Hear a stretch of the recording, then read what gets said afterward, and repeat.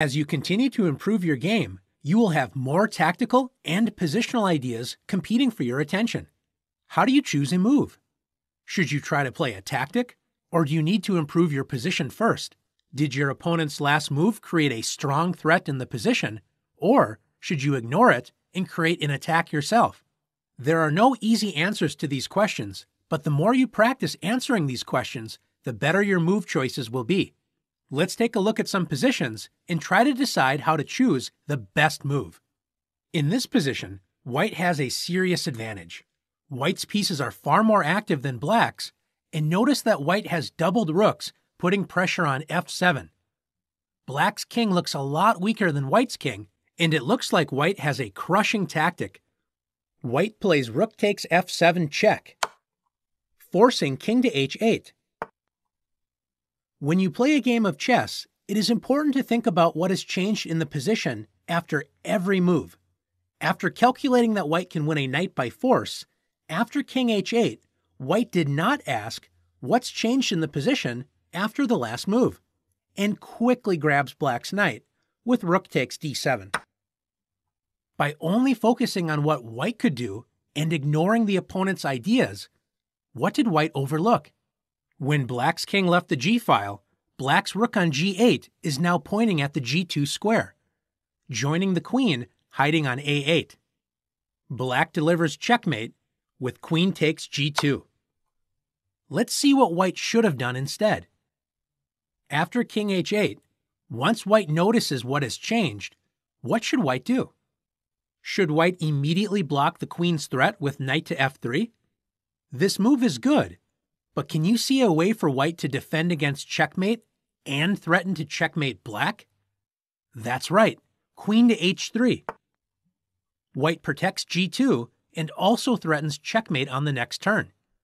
By combining defense and attack, recognizing the opponent's ideas without giving up on your own ideas, white has a very strong attack against black's weakened kingside and should go on to win this game with careful play. For example, if black plays knight to f8, protecting the h7 square from checkmate, one strong idea for white is to play rook e7, threatening to remove the guard with rook takes f8 on the next turn and deliver checkmate. Black's passive pieces, all on the back rank, are no match for white's active pieces working together.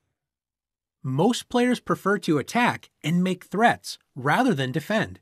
When we are considering what move to make next, it's useful to ask, what move would my opponent play on the next move?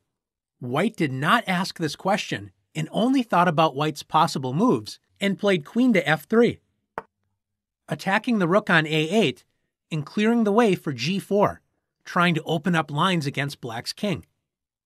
It's tempting for black to decide where to move the unprotected rook on a8, but why does black need to react? Does black have a stronger threat? Do you notice all the weak dark squares around white's king? Black can play the powerful queen to c3, threatening checkmate, a much stronger threat than white capturing black's rook.